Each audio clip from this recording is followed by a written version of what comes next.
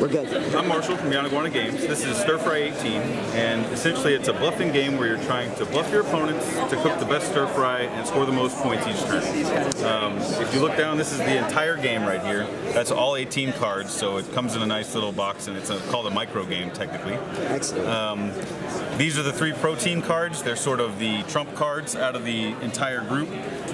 You discard these chicken, pork, and shrimp for 2, 3, or 4. And then you can discard any sort of pair for 3 cards from the top of the deck.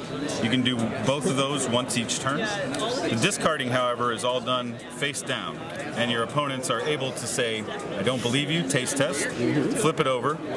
The penalty for them being wrong is that they discard all their cards. If you were in fact lying and trying to pass off a mushroom and soy sauce as a pair, then your turn is over at that point. If you still have enough points to cook, you can, but rarely does that happen, and your opponent will draw an extra card on their next turn. So the idea is after that, you cook, and there's certain combinations that are better than others. You have to have noodles to cook. They're only worth 1 point, but they're the catalyst.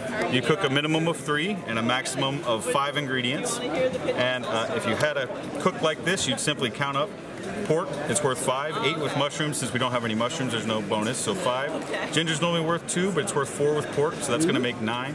10 with the noodles, and then 3 more for green onion. That's 13 points. I score that, put all my ingredients back in the deck and shuffle it up.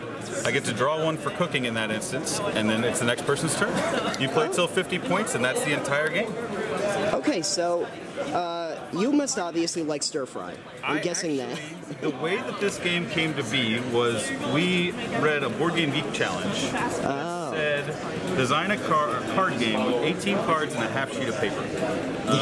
This is what came out of that. At the time, I was cooking a lot of stir fry at my house and trying to come up with a good recipe for it.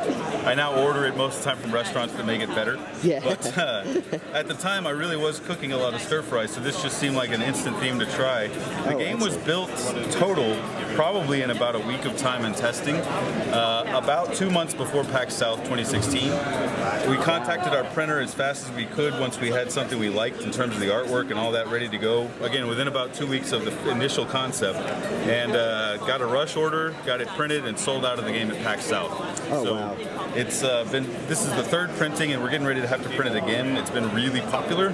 It's again was just one little challenge that we appreciated from Board Game Geek. We actually pulled it from the challenge since we printed it, since the prize was go to a Kickstarter or something like that, and now it's really, really a fun little game that tends to fly off shelves at retailers too. It's oh yeah, well a $10 price point, and again a tiny little box that you can throw in your backpack. That's awesome. Or your pocket for that matter. So that's great. Stir Fry 18, nice and fast. I like that, because then I don't have to think too much. No, exactly. And it's like simple. We say 6 and up, but as long as kids can do simple addition, they can play. Excellent. Thank you so much. Thank you.